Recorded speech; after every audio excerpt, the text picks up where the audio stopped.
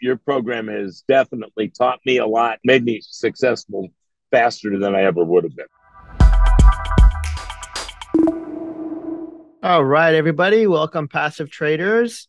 I have one of my good friends with me today. Denny is going to be here. He's going to be talking about trading, life in general, and everything that he's learned along the way. Denny, you've been in our programs for a little bit now. We've seen your success, and we're friends on Facebook. So I see you with your posts from Hawaii and sitting on the beach from your house and all that. And when we're on the coaching calls, you're always making me jealous. You're always like, well, I'm going to Hawaii next week, or I'm going to vacation. I'm going golfing. And I'm like, come on, man. So I'm glad that we finally got to talk. Thank you for taking the time to be out here and talk with us. And I can't wait to learn from you. Okay. Well, the way I originally got hooked up with you is I saw one of your marketing deals on the internet, and I thought, let's give this a look. And so I talked with Corey, and I said to her, hey, look, I said, I'd like an honest answer that if I come in and buy the program and everything, and I've got $10,000, is it possible for me to make $2,000 a month on the $10,000? She said, well, we've got people doing it. She was very honest, and then so I got in on the oil deal. And I think it's blank check trading. Is that yes. What the oil is? Yeah. Mm-hmm. And boy, I learned a whole lot in the first year. I was just sailing along, making money hand over fist. And that was when oil was not very volatile, and it was just moving sideways, which is perfect for if you want to trade oil futures. It's perfect. Mm-hmm. Yeah. Calm markets are our friend. Yes. Yeah. And then all of a sudden, oil shot up, and I think it was November 2 years ago. It might have been 3 now. I've been doing it quite a while. All of a sudden I went in and I looked, and the market had dropped, and I was in a position where I was going to end up getting a margin call. So I liquidated my position, lost $4,700 that day. And I'll be damned, the next day, boom, it popped right back up. And that was the day after Thanksgiving. And then on the next call, you talked about how the Friday after Thanksgiving is not a very high volume deal, and so one big guy in there can make the market. He can make it drop, or you can make it rise. Mm-hmm. And I fell prey to that because I didn't know. But you learn from your mistakes, and I made plenty of them. But now I make money every month. Make it on oil, that 4,700 on options. That 4,700 did that wipe you out? No, I had 10. Okay. So I started all back over, and it took me damn near a year to get it back. And in the meantime, you had your program on stocks. Okay. So I signed up for that, and I fooled around with the stocks for a while, and I went back to oil because for me, it's a little more passive, where I can put a trade on and I will look at it once a week, and I feel comfortable with it. And but then what happened? What happened is we get to the next chapter of Denny Allen. COVID hit. Mm-hmm. And my advertising agency that I own, I do direct mail advertising for automotive industry. And I don't know if you've been reading, but the car dealers don't have any new cars. Yeah, they don't need advertising right now. So I my business the first year of COVID was down $2,400,000 and some thousand. Wow. The second year, right now, the second year is about 2.8 million, and now we're into the third year of the car shortage. And so far this year, I'm down $1,976,000 from where my normal years would be. So I went from a mid six-figure income guaranteed down to collecting my Social Security check with my wife. Okay. And so I go, okay, let's start fooling around with your knowledge with oil and with with stock options and get yourself a little income. So I took $25,000 out of our savings account and put it into my Tastyworks account, and I make on an average trading two ETFs and oil, and I've just started doing spreads on weekly options in oil and that, and I've been doing okay on it, but you got to watch that a little quicker because you can get caught up in a margin call and everything pretty quick on that. But since I have no other job, okay, I can watch it. I just make sure that when I go to the golf course on my daily trip, that I've got my phone with me, and I can hop in on the Tastyworks phone app and protect myself if I need to. But right. But what I learned most from you was patience. Oh, wait, go back. So how are you doing now? Okay. So how you're like, okay, so all right, so I'm following the story, right? So you were learning, like, you've been in our program, I think 2 years.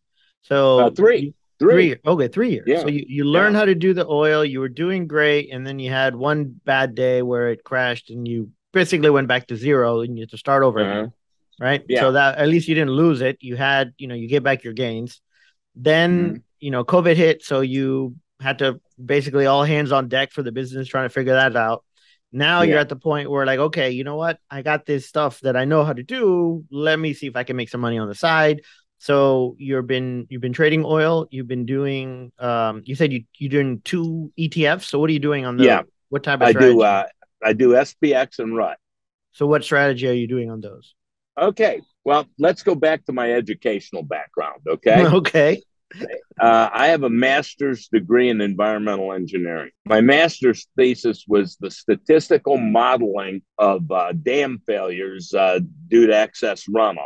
Okay. So I'm a numbers guy, a numbers geek. I understand standard deviations, regression lines, Bayesian coordinates, all of this fancy mathematics that all of these indicators that when they write them, I know how they get there. So I started looking at the stuff and I started looking for patterns because standard deviation and stuff like that is nothing other than patterns, okay, that create a probability statement of the same thing occurring, okay?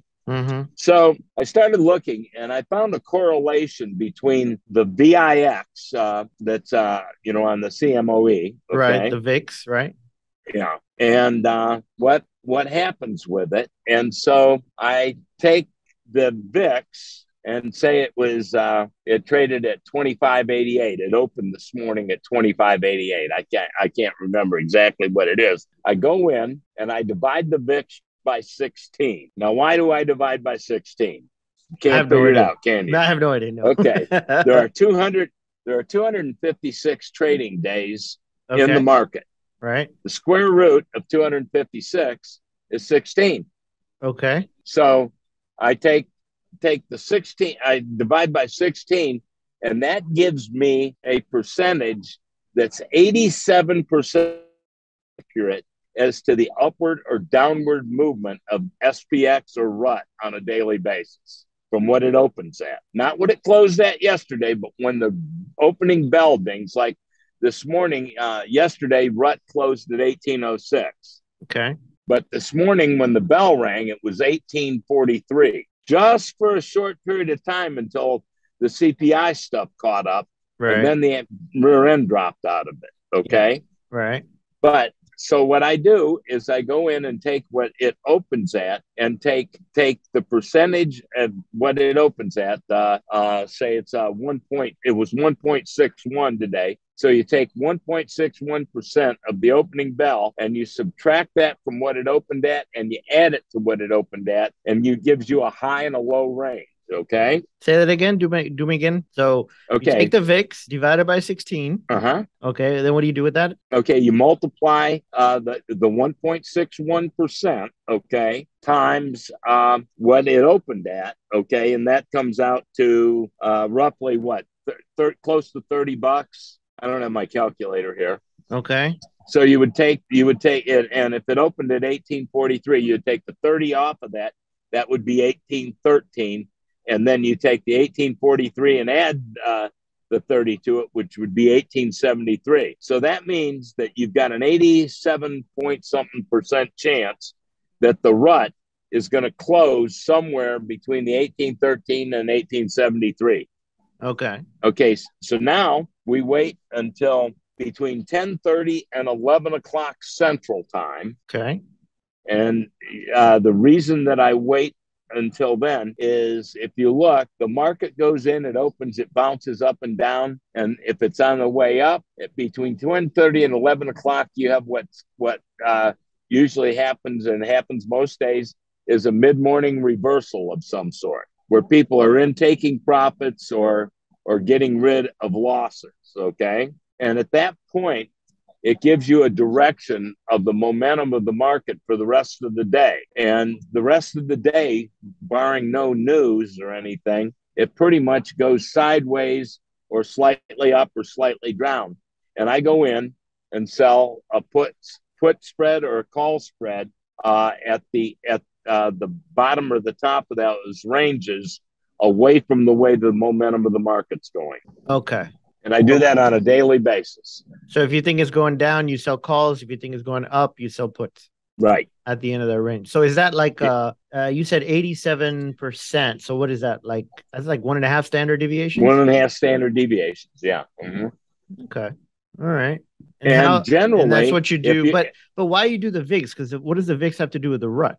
The VIX is based on the puts of the SPX. The VIX gives you the volatility of the market as a whole. Okay. Right, but it has to do with the volatility of the SPX. The rut has its own. I know. Okay, but the rut is based on 2,000 stocks. Okay, and VIX takes into account the volatility of what's happening in the 2,000 stocks, and Dow Jones, and the Standards and Poor's. The way they calculate the VIX. Okay, because I thought the VIX was just only on the SPX, the 500, the large ones.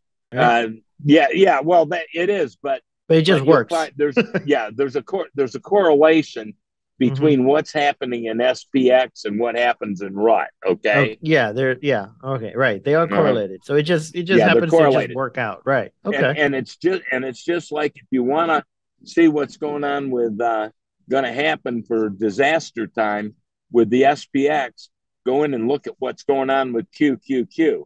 If QQQ is dropping, you better watch yourself on the SPX because I forget what percentage of the SPX is FANG stocks now. Right. Yeah. Okay. So how long have you been doing this? I've been doing it about 4 months. 4 months. Okay. And you back tested it? Yeah. Oh yeah. I spent a couple $100 and got some good back testing software and back tested it.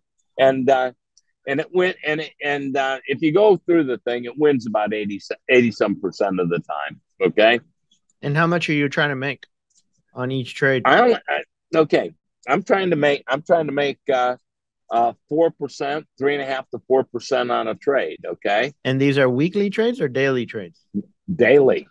So you want the SPX has a closing every day. Okay. Right. So these expire at the close? Yes. Okay.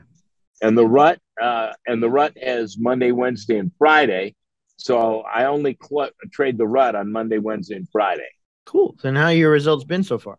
That I'm doubling my money every month. Wow, 100% every month. Yeah. Now, when Putin cut the pipeline off, okay, and the rear end fell out of the market that day, I was at my computer when it started happening, and I closed everything out. If I hadn't closed it out, I probably would have lost about 3,000 or 4,000 that day. But I don't.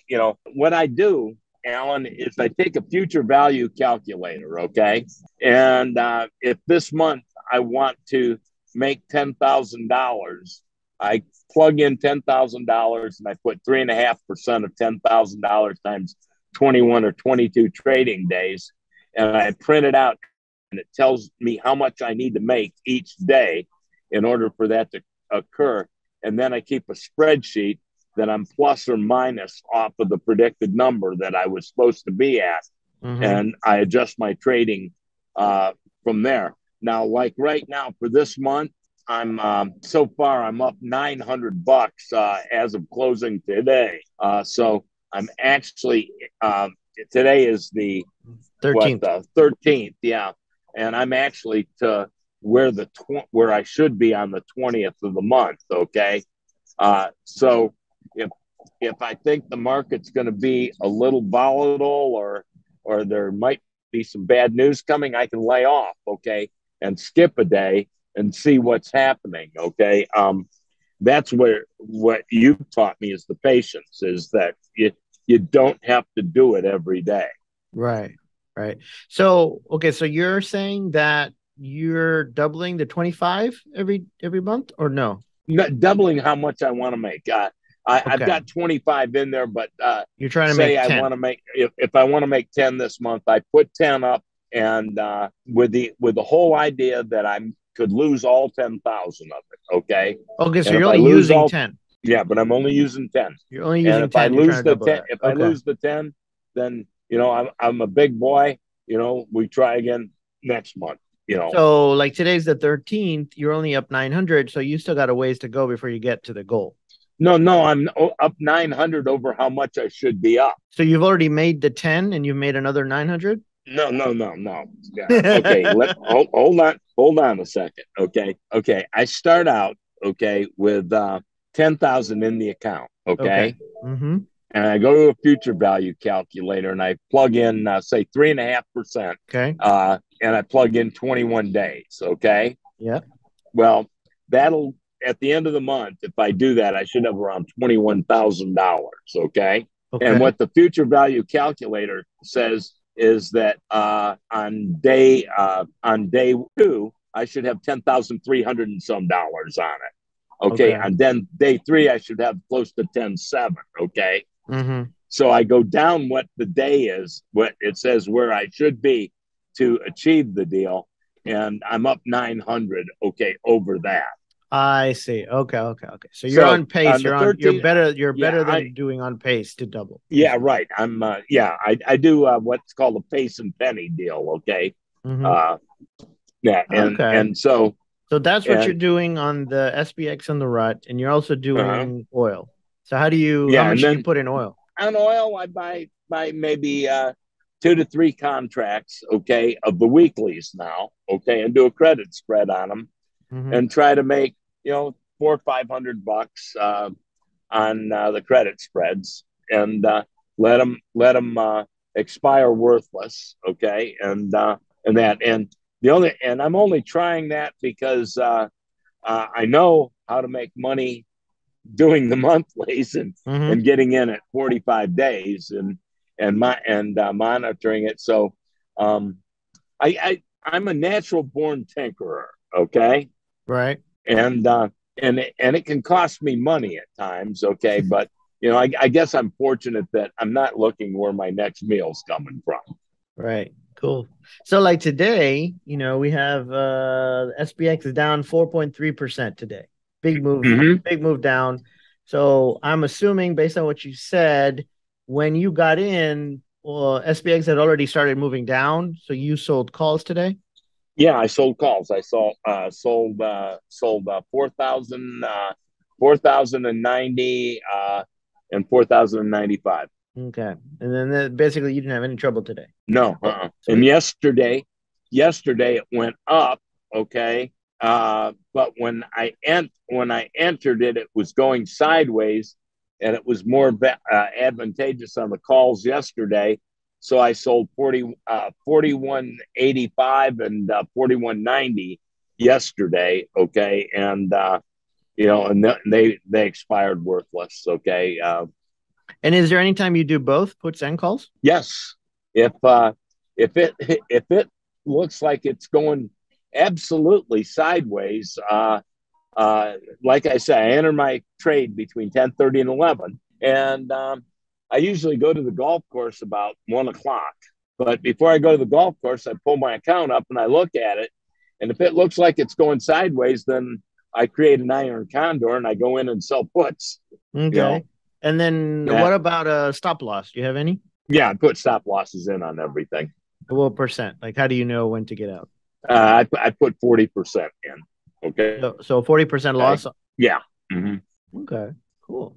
And so you're pretty happy with that? Yeah. Until it burns me, I guess I will be. I'm waiting. I'm waiting for it. I've done this long enough now that I know that nothing is fail safe. Right, right. No, but you're doing Mm-hmm. this in a time it is pretty volatile. I mean, VIX today was at 27, but Yeah. even so, the VIX is kind of low for what's going on and all the stuff that's happening with the Fed and we're still in a bear market, so we're still getting these wild bull market well, not a bull market rally, but a like a whipsaw rally to go up, and then we turn Yeah. around, we hit back down on a dime, and so it has been very up and downy, and so Well, having yeah. the strategy that you're just like, hey, I'm just gonna play day by day and not worry about it at night. I think that makes a lot of sense. Yeah.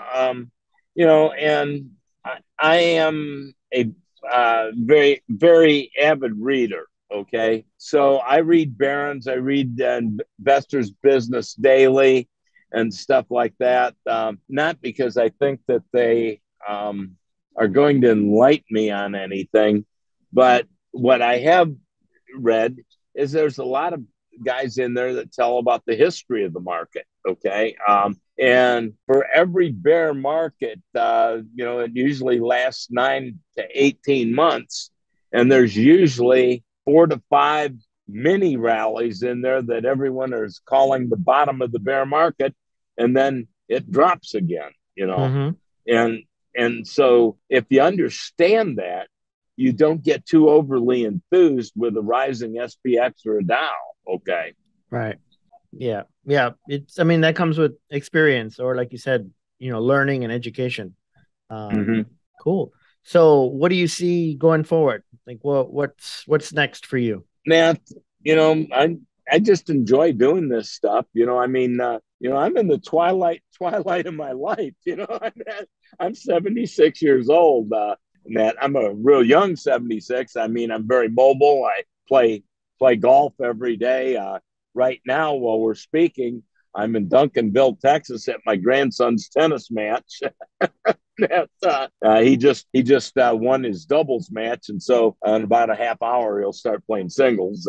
So we'll watch that. But Yeah, like my it's a normal little week, hot for Alan. tennis, though. I'll tell you that it's a little Well, it's hot. not. Yeah, 95 right now here. But Jeez. my normal week is. Yesterday was Monday. I was at junior high volleyball in Flower Mound, which is 30 miles away from where we live. Today I'm at varsity tennis in Duncanville. That's not bad. That's close to where I live. Tomorrow I got off. Then Thursday I got junior varsity tennis. That's a home meet. And then Friday night I've got varsity football in Flower Mound. Okay. That's so almost every day of the week I'm doing something with the grandkids. So you got some of the grandkids, you're going golfing every day, and you're still trading every day. Yeah, and I'm trading every day.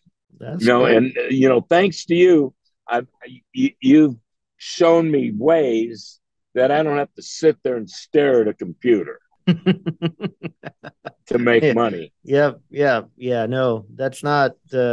I really like what you're doing. I like your style. It's like, okay, put a trade on, let it work, and then go enjoy my life. Yeah, and Like it. if it doesn't work, so what? There's another day.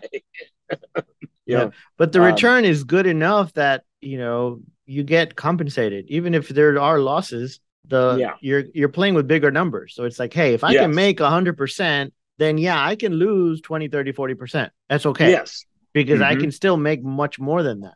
At the stock market, they're like, oh, wait, you shouldn't lose more than 5 or 10% of your account. Well, you're only making 10% a year. So obviously you don't want to lose more than that. But if the numbers are bigger, then you can take bigger losses, bigger bumps. So, and I'll tell you what I use. I still use your option trading Google spreadsheet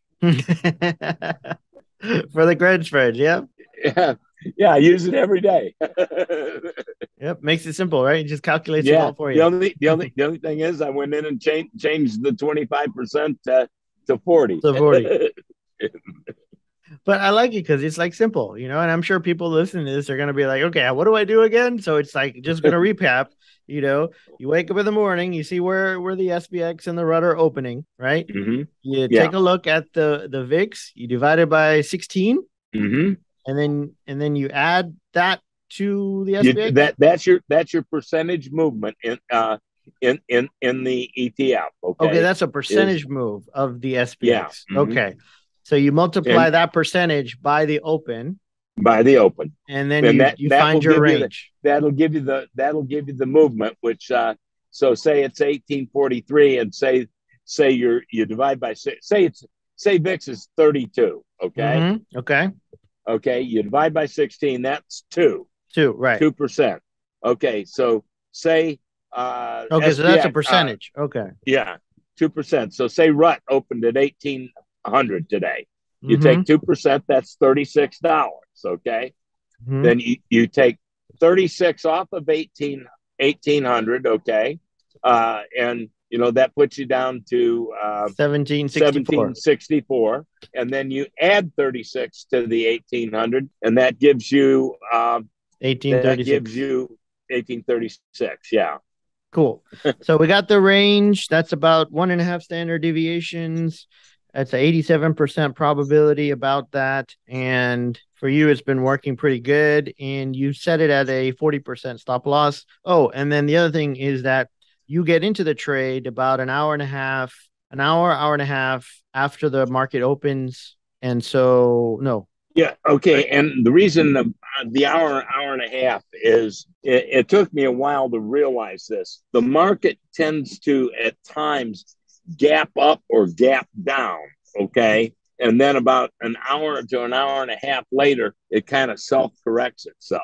Yeah, And sometimes. that, Yeah. yeah. But they say, the opening bell is usually amateur hour. And so, like, Yeah. I mean, I could have told you that. I don't trade the first hour of the day, No. Markets open about 8:30 here Central Time. Yeah. So I Right. don't trade before 10 o'clock, which is exactly an hour and a half. So I do the same Yeah, thing. that's when I'm looking at the momentum indicators and everything. Yep. And then you let your trade expire. Yes. Okay. So you got that going on. And then you Well, have, the good thing about it is if the trade's good, you can't get out of it anyway because you've made all your money by about 2 o'clock, and you go in and try to close the trade that says say you get the message. Some of the bid ask are zero. so you got that going on, and you got the oil weeklies going on. So Yeah. that keeps you busy, that keeps you diversified. You're making decent amount. You're happy. That's awesome. I love it. That's what this is all about, Yeah. Keeps You, me going to Hawaii. yeah, like you said, life is good, right? You're hanging out with the Yeah. grandkids. You still have the house in Hawaii. You go on vacations whenever you feel like it. So, I like it. In 2 weeks. I'll be in New York City. That's great. Cool. Going to see Billy Joel at Madison Square Garden. Very nice. So, did you do Yeah. any kind of trading before you came across us? Yes. And I lost my rear end. Oh no, that's not good. Yeah. I was way too aggressive, okay, and not patient, and that's when I was going to get out of the equity market completely when I saw your oil deal, okay, and and I figured I had a better chance at oil because it's something that we all need, and it's something that's not going out of style. Even Right. if we go to all electric cars, what people don't understand is that 2/3 of the pharmaceuticals and all of the plastic comes from oil, and that's all. None of that's going away. Nope. There's going to be a demand. Yeah. In fact, even with everything, with the more solar and the more wind power they bring on, the world is still using more oil now than we have like 10 years ago. The demand continues to increase. Yeah. It just goes up and up and up every year. So yeah, it's not going anywhere anytime soon. So we're going to continue to trade it, even if demand starts going down. It's such a big market that we'll be trading oil for for the next 20, 30 years. So no problem there. It was a different. So basically, you were trading equities, but then when you found out and you learned about how we sell options, that kind of really flipped the switch. Yeah, that intrigued me. Okay, first of all, being my background before I got into the advertising thing is I owned a car dealership. Okay, I owned a Ford dealership, and if you know anything about car guys, we are super aggressive and we love leverage.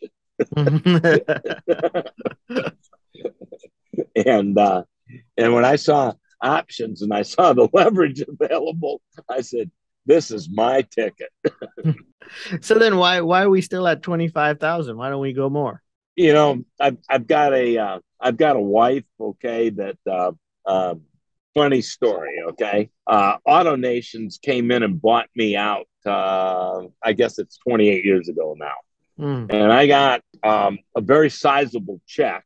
And the day I got that check, my wife reached over and she grabbed that check and she said, "Seed money only comes once in a lifetime, and this is going for our old age and for fun." I go, "Okay." Well, one of the ways I've stayed married 52 years is that I always get the last word. Yes, dear. And so she, in the money, she basically watches it, okay, and she thinks that a lot of what I'm doing, although I'm making money and stuff like that, on a basis is a little bit too risky for her deal, and so that's what she has given me to play with, okay. That makes But sense. consequently, I have pointed out to her recently that because of that money, she's not had to buy any groceries out of her retirement account, off of her Social Security check. I pay for all the plane tickets wherever we go. This trip to New York, that I've got $1,000 in Hamilton tickets invested, and she didn't have to pay for any of that. So don't you think it's about time that we started looking at adding more to that? So Matt, I think by the end of the year she might, let me fool with a little bit more.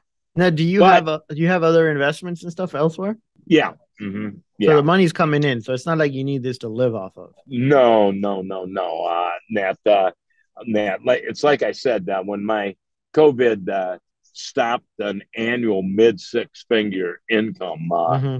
I mean, on a normal week before COVID, I was on a normal month, I was doing 800,000 to 1 million pieces of direct mail a month. Wow. Yeah. So, it was good sized business. Okay. With annual revenues anywhere from 2.5 to $3 million, and I'm a one man show. I have no employees in that business. So it's still So running? You still run that business? yeah, yeah. It's still there. In fact, I just got a job today. I mean, they're few and infrequent. Mm-hmm. I mean, I might have made $30,000 for the whole year doing that. Yeah. Which that used to be a week sometimes. So So let me I ask you get this: are we going to see below MSRP prices anytime soon? no, No. no. In How about fact, at MSRP? Like I've at seen prices that are like way above, like double MSRP. I'm like, no, I'm yeah, not paying that. as soon as the chip shortage is alleviated and they start to get inventory, Mm-hmm. sometime in the next 18 to 24 months, they'll have inventory again. Oh wow. Um, but I don't know if you've seen what's happened to the used car market. No, it's taking off like crazy. Yeah, I mean, my wife has macular degeneration, and so uh, leasing a car is it, unless you have a business purpose, leasing a car is a bad investment. Okay, my wife had macular degeneration. We didn't know if they were going to be able to get it stopped, and whether she was going to be able to continue to drive. So the car that I'm sitting in right now is her car, okay, and we leased it, Mm-hmm. and it had a $21,000 residual on it at the end of the lease period, and we were gonna turn it in, and then I pulled up what the value on it was. The retail value on this car was $31,000. So I went down to the Ford dealership and wrote them a check for the car, and they kept wanting me to lease another one. I no, thank you. And so, and that's happened all throughout the industry. And it's consequently forced the used car prices way up. And Mm-hmm. so what's going to happen? Twofold things are going to happen in that real quick. I know that, I don't want to waste all your day on this, but this is interesting. Once the inventory levels get up, all of these car dealers that have these massive used car inventories are going to have so much water in their inventory, and water is excess pricing to what the current market book value on the vehicles is. In Mm-hmm. other words, if you can't sell it for what you own it for, you're going to lose money. Okay, Right. and a lot of these you live in Houston, I live in Dallas. A lot of these big dealerships that have 200 and 300 cars in the ground are going to have $1.5 million to $2 million in water in their inventory, and they're going to have to get rid of them. Okay, and so the rear end will fall out of the used car market. Mm-hmm. And so right now consumers are getting screwed on automobiles, but the dealer has his day of reckoning coming too. Yeah, but if you need a car now, you're screwed. So Yeah, if you need a car now, you're in trouble. A buddy of mine went and looked at a Subaru Outback with 19,000 miles on it, that it was a year and a half old, and they wanted $35,000 for it. He about wow. choked. Wow. Yeah. Yeah. Don't get in a wreck. I mean, my car, I've been thinking, my wife's like, can you just get a new car, please? I'm like, no, I like it. I'm trying to get it up to 200,000, miles on it. I'm Yeah. trying to get there. I mean, it's fine. It works. It's comfortable. It looks fine from the outside. Everything inside is Yeah. comfortable. It works. It's a nice Toyota. It Yeah. keeps running. But she's like, can you get something bigger? I'm like, all right. So we looked around and I'm like, man, I don't want to pay this stuff. It's not even that. It's not like we can't afford the payment or anything. It's just from where it used to be to where it is now. There's no difference. The car is the same. You just charging me a whole lot Yeah. more for no reason, just because Yeah. you can. So Yeah. no, I don't want to play that game. Yeah. Their day of reckoning is coming, though.